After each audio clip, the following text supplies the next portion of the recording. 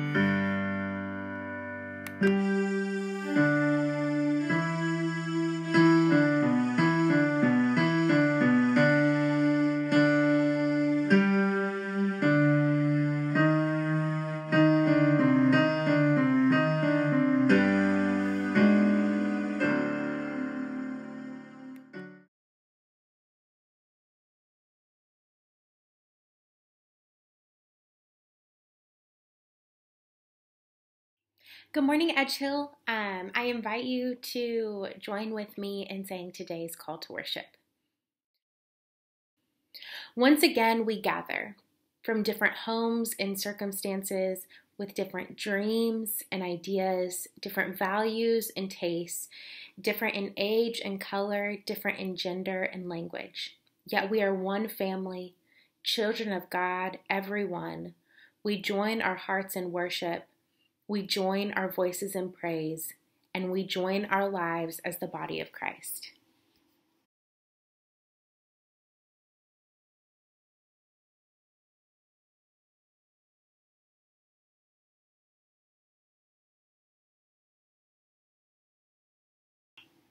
Let's pray together. Loving and merciful God, we are more willing to carry the weight of our hatred, our jealousy, our prejudice, our guilt, than to be lifted by the wings of forgiveness and compassion. We often look only to the tip of our own noses and miss the opportunity for communion that passes by in a sister or brother who is different. Nobody knows the trouble I've seen, we say to ourselves, and yet we allow the very words to smother our heart's desire for relationship. Free us to relate. Free us to be wept upon by those whom we have offended. Free us to move into the household of mercy and know that only by your grace do we have another day to love and be loved. Come, Mother Divine, and grant us a liberated spirit, a resurrected life, a new opportunity to take our seat at the table and share the cup and loaf.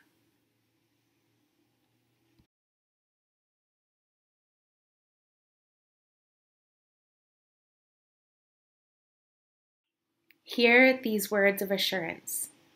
The Spirit of God is upon us. God has called us to bring good news and liberation with the impoverished, to the marginalized, and to all who are in need everywhere. Through God, we can do all things. God's Spirit surrounds us with forgiveness and love. Come and fill our hearts with your peace. You alone, O Lord, are holy. Come and fill our hearts with your peace. Alleluia.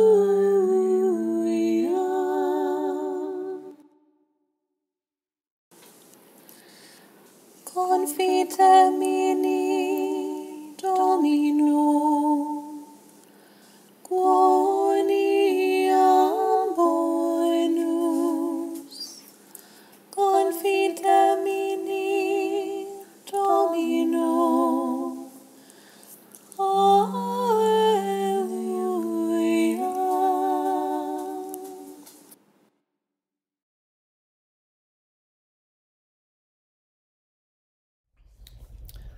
Let us pray. Loving God, teacher of hard truths, we pray to you this day surrounded by your love, shared within the people of Edgehill. We ask that you hear our prayers, you know our anxieties and our fears. Comfort us during difficult times. Empower us to let go of our anger toward those who prosper through deceit and unscrupulous ways.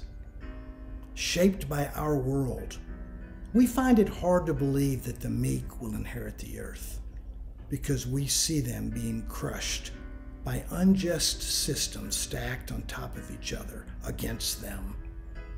We long to see the vindication of the righteous and the prosperity of those who worked selfishly to bring your realm here on earth. We yearn for the day when all people will treat one another as they wish to be treated. Help us live into that day, loving God, even when it is difficult, that your love may shine like the sun through our lives and our ministries here in the Edgehill neighborhood. Amen.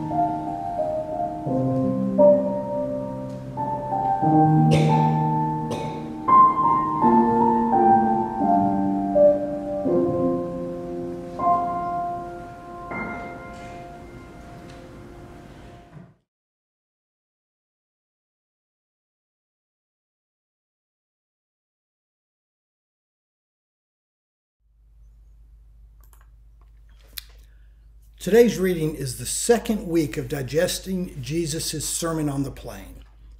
This is Luke's version of what's considered by many as Jesus' greatest sermon.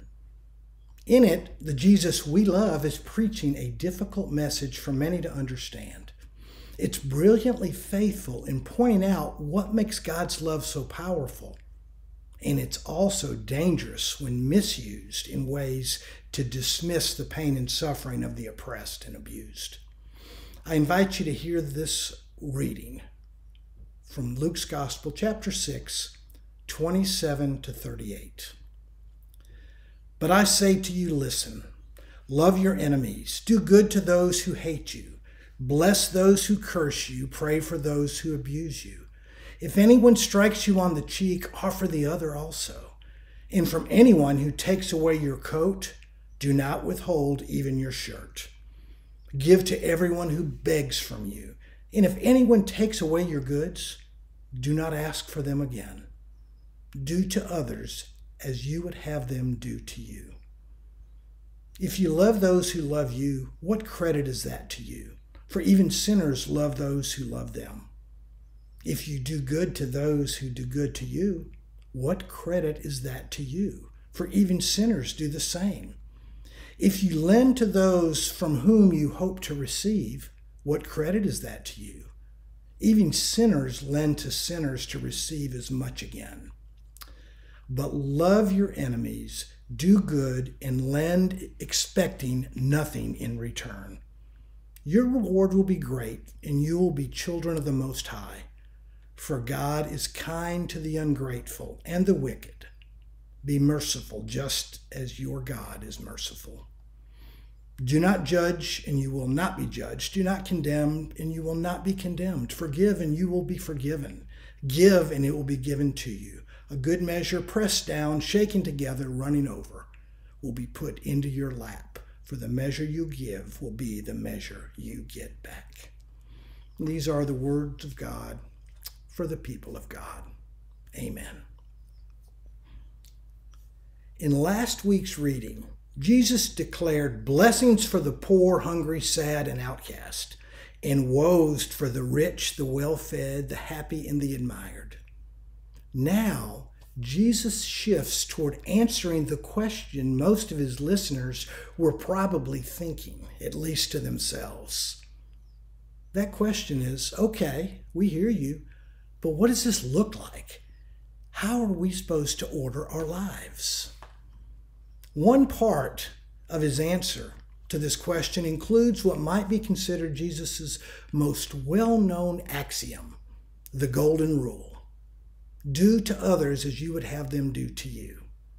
It's his version of a message that's common across the ancient world and countless generations of parents, including us here at Edgehill, have sought to put this in the hearts of our children. The phrase golden rule has become shorthand for treat others with the respect you demand yourself. Or even more simply put, it can be said as, come on guys, let's just be fair. But I would argue that fairness doesn't seem to play a role in what Jesus is teaching here. In fact, it seems what Jesus had in mind goes far beyond fair. Here's what I mean.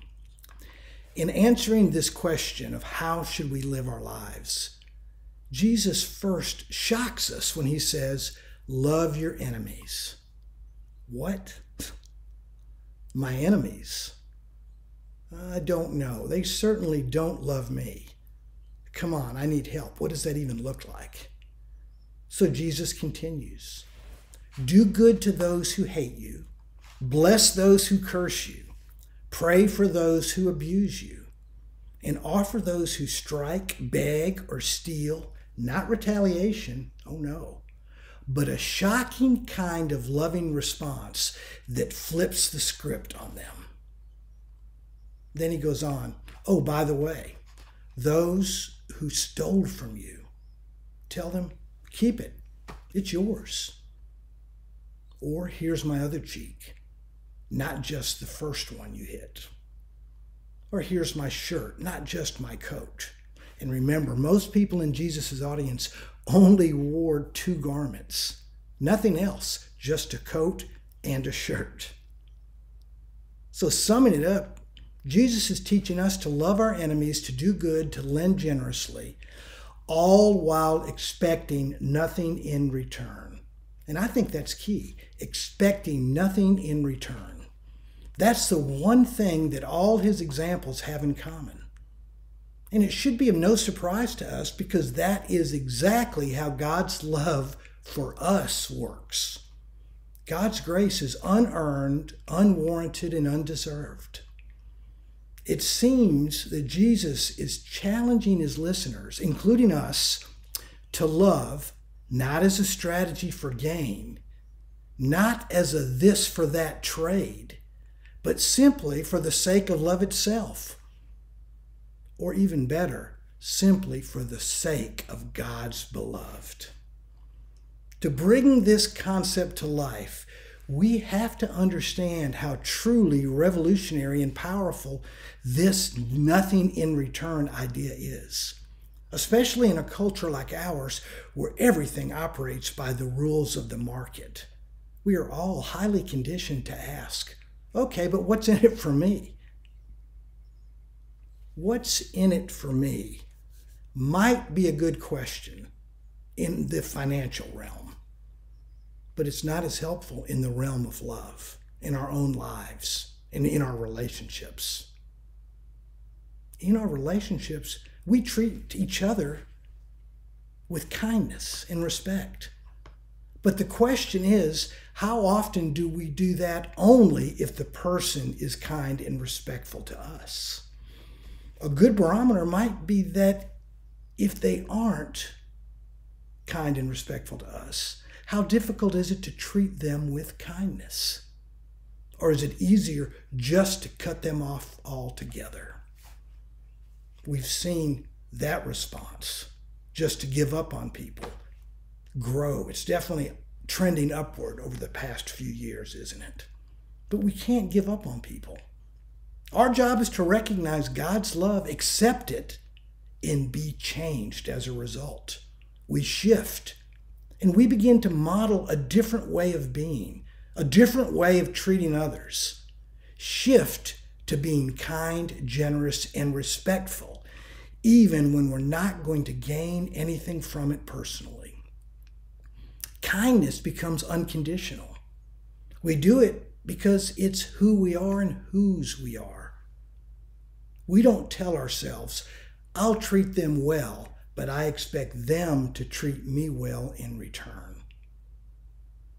Even though that's probably what would be considered fair. We don't say, if you love me, I'll love you. Or if you do good for me, I'll do good for you. Or I'll do this for you now, but you're going to owe me one at some time in the future. Fairness is unrelated to unconditional love. Jesus argues that the very idea of a fair exchange reduces love to a commodity, to something that can be bought and sold. That's not true love. By contrast, true love should not be caught up in trade. True love expects nothing in return. It nurtures for the good of the one being loved. It also gives to those who can never repay us, and it is being kind to those who may never be kind to us in return. So yes, to the extent that fairness depends on conditions, true love isn't fair. It lives and moves far beyond fairness. It doesn't keep score because it's a gift, not a payment. True love is unearned, unwarranted, and undeserved, just like God's grace and love for us. Jesus teaches that God is kind to the ungrateful and the wicked. And this is exactly the love Jesus calls us to live out as children of God, human beings created in God's image. Be merciful just as God is merciful. It is literally the kind of love we were created to do. It's what we were made for. So as you reflect on this reading, recognize it's difficult.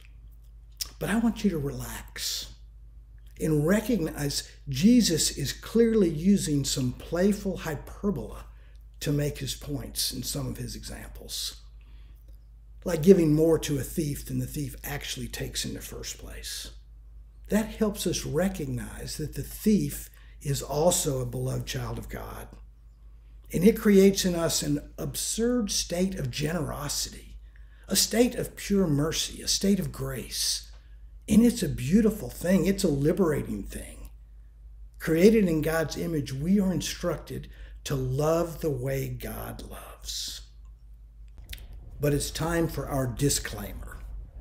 Sadly, like in any great teaching, this one is open to being misused. The call to offer the other cheek, for example, or to forgive and forget, can and has been used to keep people from leaving abusive situations. And this dramatically distorts Jesus' intended message. True love always acts to end abuse, primarily for the sake of the abused, but also for the sake of the one doing the abusing, because the person harms themselves as well as the victim. This makes leaving an abusive situation and moving to a safe place and holding abusers accountable extremely consistent with loving our enemies. We've also seen today's reading weaponized and used to justify other violence and injustice. For example, as we work toward racial reconciliation in this country, one side is saying we need to start with forgiveness. We need to put the past behind us. Well, clearly, forgive and forget will never work when the pain and the injustice still exist. To use the words of Zora Neale Hurston, if you are silent about your pain, they will kill you and say that you enjoyed it. Some people have and will continue to use scripture like this to pacify hurting people. But God does not demand our silence in times of injustice. Never. Jesus invites his hearers to make a statement by offering the other cheek. It is not passively ignoring what's happened. It's an act of resistance in the face of that injustice. It's our dramatic and nonviolent response to violence. God's justice requires all of us be confronted with the ways we do harm in this world. Ideally, this leads us toward reconciliation in healing because we all need it. We all participate.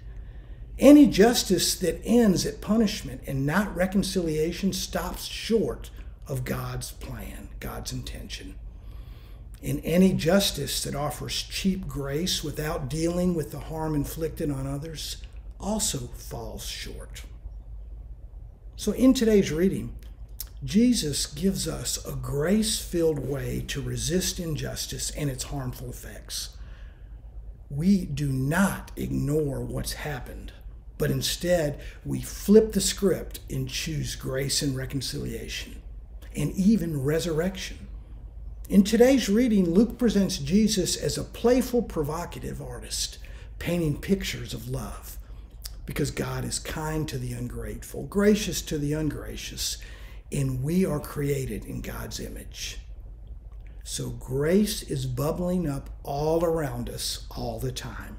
If we stay alert, we'll notice it. We'll notice it everywhere. And in our everyday lives, with all of our struggles and all the thieves and all the mean-spirited folks out there, our lives may also be full of love, full of mercy, and most of all, full of grace. Thanks be to God. Amen.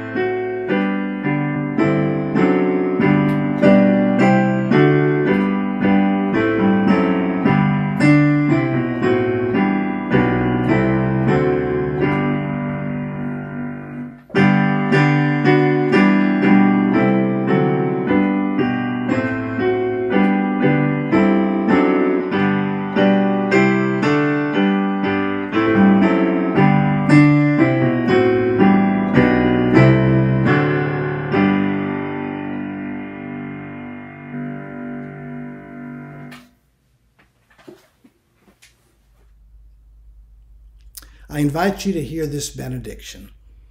Go with God's blessings.